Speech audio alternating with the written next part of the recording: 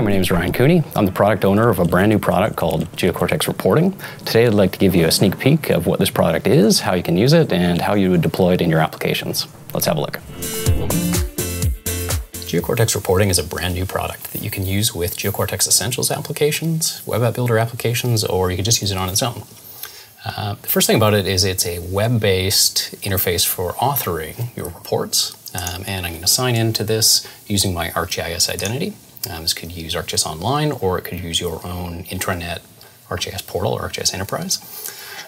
Now, the experience that we're going to get inside Geocortex Reporting is very similar to the experience that we get inside Geocortex Workflow. So they share some common themes and patterns. So we can see here at this dashboard that I've got some options for creating new reports. I can also see my recent reports, or I can browse my own items and find reports that are stored as items in ArcGIS Online in this case. I'm just going to create a brand new blank report.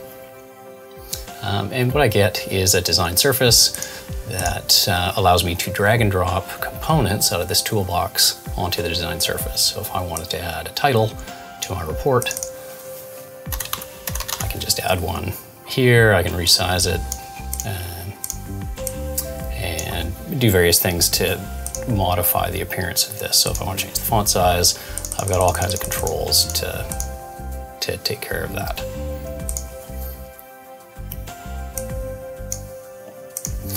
Now, that's something very simple like a title, but pretty much all the reports that people want to author are going to be bound to some sort of data. So for my example today, I'm just going to show you a map service. So this is just a sample service provided by Esri.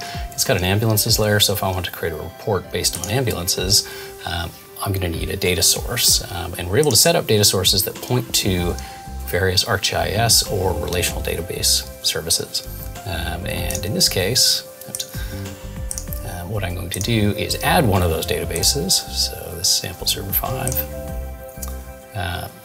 This wizard is going to explore that ArcGIS server service and present a list of all the layers, fields, etc. that are available to report on.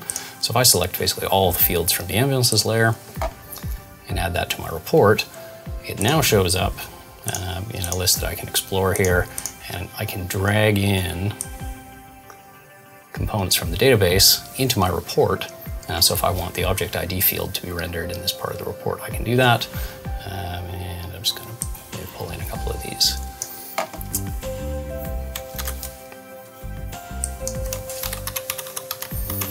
So I can save the report. Now this is going to save an item in ArcGIS Online or ArcGIS Enterprise that represents this report. And I can preview this report and see that in this case we're just pulling down each record. So I've got object IDs and the names of this. So pretty simple to get up and running with a basic report that's pulling data from an ArcGIS layer. Now there's all kinds of things we can do. There are expressions that allow us to manipulate how the field value is added. So here it's just dumping in a raw object ID, but if I wanted to do a string concatenation or any kind of formatting, calculated fields, I've got the power of expressions to be able to do that. So there's labels, there's different kinds of controls like checkboxes and things to represent different states. You can add images either just from a file or a URL, and again these can be controlled with expressions. You can add map images of the feature. So if in this case this is a layer with geometry, so we can add a map image that represents that feature. There's all kinds of boxes, lines, tables, charts, barcodes, all kinds of things that you would expect out of reporting software. This is all available in here. And then I'll just quickly show you sort of a more complete example that I did earlier. So this one's a little more nicely formatted. It's got some lines, it's got a function that represents the date, got some nicely organized information here, and a map image.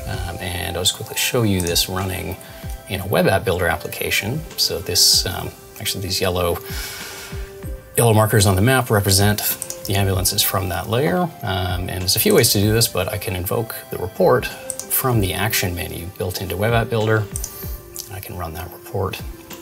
I'll be able to see that come up. So I'm showing you Web App Builder here, but there's also in the Geocortex HTML5 viewer, a similar sort of experience that's integrated into the results list and tables. So you can see my formatted report with the raw data with a map image highlighting the specific feature. So that's just a quick preview of what this reporting product is all about, and look forward to seeing it soon.